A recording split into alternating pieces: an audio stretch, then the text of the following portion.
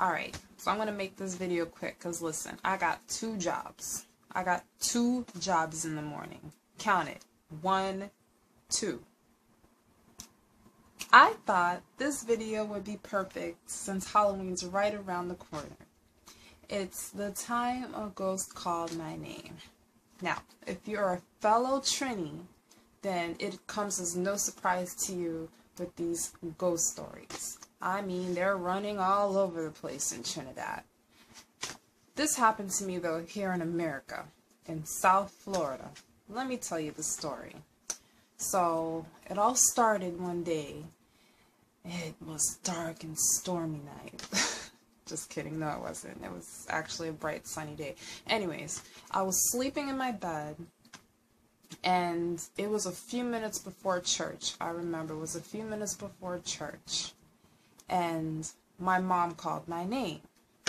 So I got up and I looked at the time. I was like, oh, she's calling me because she's ready to go. She's ready for me to wake up so we can go to church. But my alarm didn't sound yet. I still had a few minutes left, so I went back to sleep.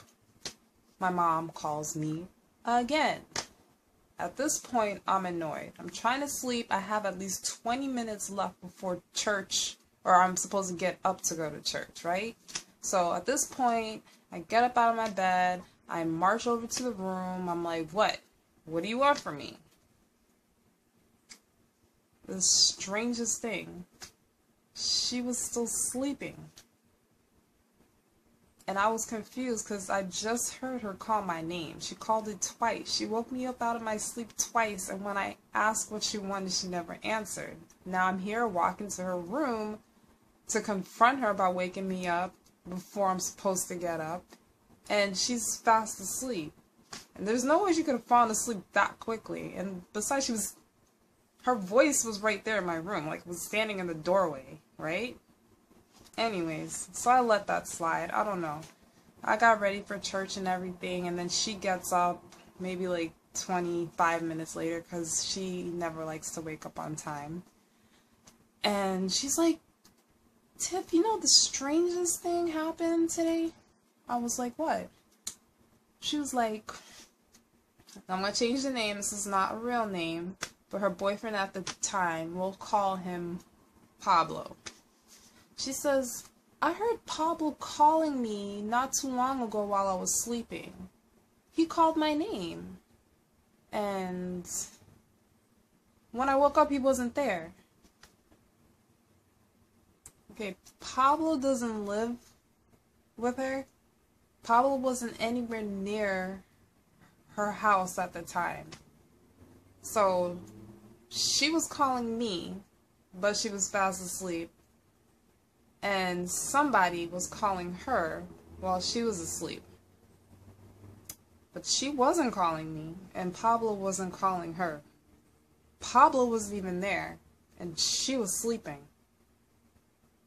So we realized that, hey, somebody was throwing their voice to pretend like they're these other people.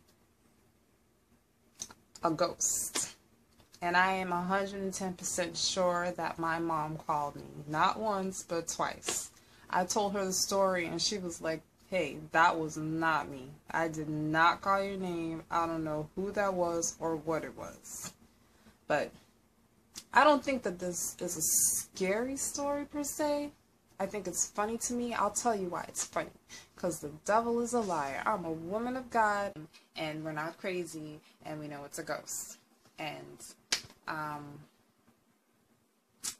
yeah, that's pretty much it. I hope you enjoyed it, and make sure to comment and subscribe, and tell me a few things about, tell me if you have a good ghost story. Let me know if you have a good ghost story. I want to hear it.